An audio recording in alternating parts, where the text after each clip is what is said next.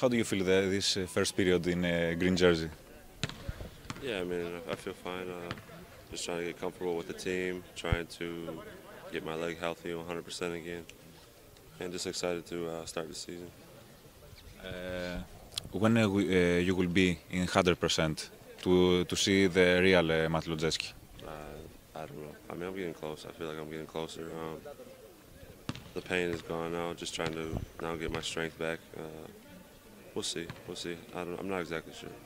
How difficult is for a player to decide to go from one rival to another, from Olympiacos, Panathinaikos, and the opposite? Yeah, I mean, it's not easy. You know, I spent 4 years on the other side. In the end, I just thought it was the best thing for my family. Was excited to come and start over here. I mean, I don't think too much about it anymore. I'm just focusing on being here and trying to help the team. You came to Panathinaikos because you want more titles to make the next step. What was the key factor to come here?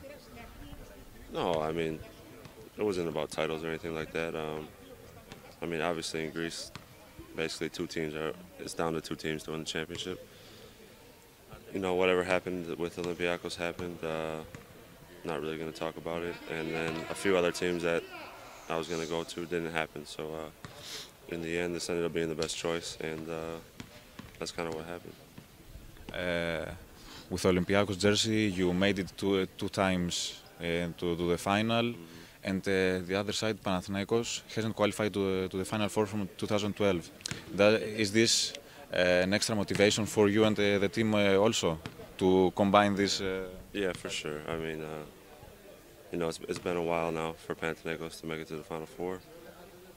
Obviously, Euroleague is a tough challenge, is a hard season, but you know, to make it to the Final Four and experience this is fun for the team. It's something that you look forward to.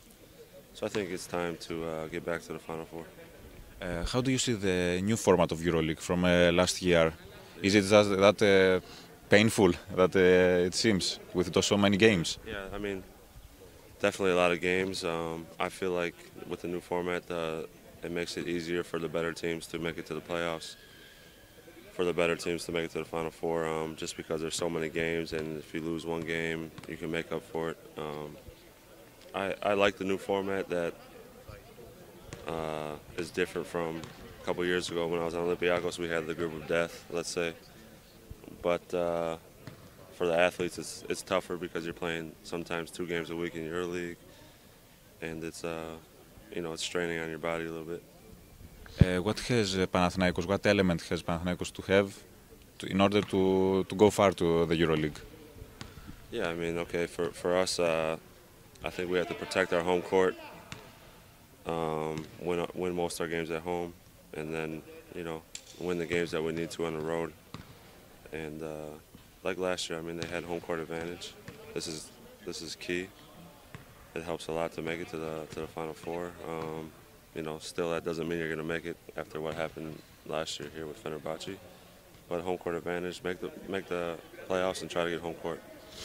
But before EuroLeague starts, you have to start the championship with a game against Olympiacos. Is that good or bad for the teams to play too early in the season? Yeah. You know, when I was over there for 4 years, it's happened before where our first game would be against each other. Sometimes it's not the best game, for sure, because teams are still learning each other. Maybe the quality isn't as high as it should be.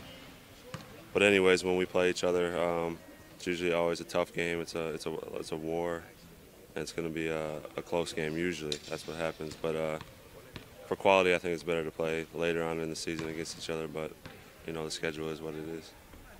Can we talk with percents how ready is Panathinaikos in a percentage? I don't know. I don't really have a percentage. I just know playing against them, everybody's going to be focused. Everybody's going to be put the other things aside and just be ready to play.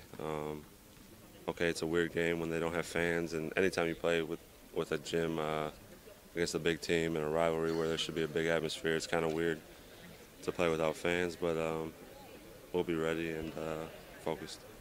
It's weird without fans, but maybe it's better for your team because it's a visitor team to play without fans.